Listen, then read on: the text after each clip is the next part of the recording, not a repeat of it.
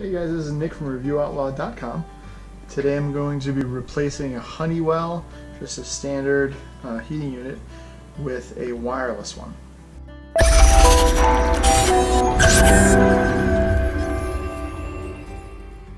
First thing you want to make sure you do is turn everything off. So go down in the basement, turn the actual unit off, turn the fuse off so you don't burn anything out. And you can test to make sure it's off by putting the heat on, setting it high, and if nothing turns on, the fans don't turn on, you're good. So we'll turn this back to off. So once you take this piece off here, you can have a couple wires. So you're going to want to make sure you mark what they are. So here it'll say W, make sure it's marked W, Y to Y, and R to R. In this case, it's kind of the first letter of each color, white, yellow, and red. To do a wireless, you're going to need power. So I'm going to actually steal these two extra wires I have coming up here, and that's going to be my power that I use. If you didn't have extra wires, you'd probably have to run a cable. So in this case, I'd go through my basement, and you'd have to basically get a wire up here.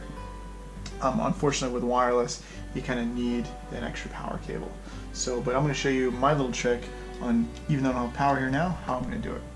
So you're going to want to go read the manual. I'm doing the radio thermostat model here, CT50. So now we're going to take these off. Okay, so it's very important not to let these wires fall back into your wall because it's very difficult to get at that point. So what I'm going to do is make these wires a bit bigger. I'm going to strip these wires and I'm going to liven them all up downstairs. What I'm verifying now is we have no power on any of the lines. There's a voltage tester and under AC 200. I'm looking for like 24 volts. There's nothing coming through. And my wires in now, and you're going to be basically putting red to either one of these, probably red H. And batteries in. I have not yet turned the unit on.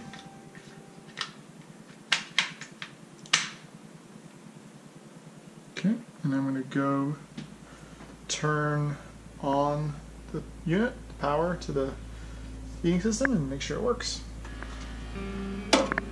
So it's turning the heat on, which is important. Now we're going to need to see if we have access to radio. And I'm going to program it on my phone, so it does both heating and cooling. Thermostat wire goes upstairs, so I'm tracing it back to here. What I'm going to do is I'm going to cut it here. I've already verified that it's turned off. There's no power going through it.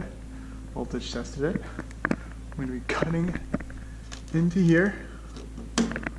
Now I'm going to need power cable for these two, and it should be good.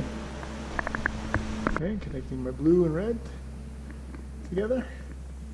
And if you didn't have two extra wires, you would just run this cable up stairs to the wall. Here we have a 24 volt AC. That's what we want. And we're going to get the two AC hots is what we're going to need. Okay, so red and blue, turn you on.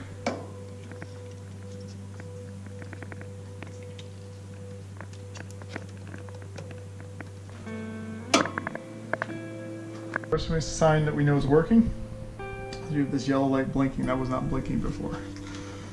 So I got my AC here, and just these are my three that I started with. First thing I'm going to test to make sure that it is actually turning the AC on. So I just turn this on, and I can hear this fan is on. So heat is working. So that's step one.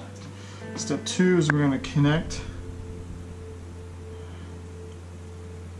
my thermostat to it.